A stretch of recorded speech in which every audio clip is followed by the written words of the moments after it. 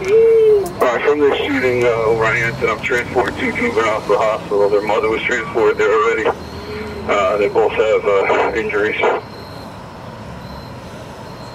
FRVA transporting 2 juveniles to the St. Beans. 21-34 hours. The boy was bleeding, like he gets a syringe or something.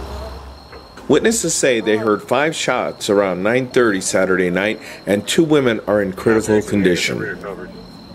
Chief Perez said he believes it was a robbery on the quiet Anson Street, which is located behind St. Vincent's Hospital.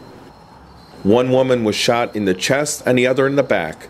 Radio reports say the suspects are young, in their late teens or early 20s. This is breaking news, and information can change. If I get any updates, I'll let you know on doingalocal.com.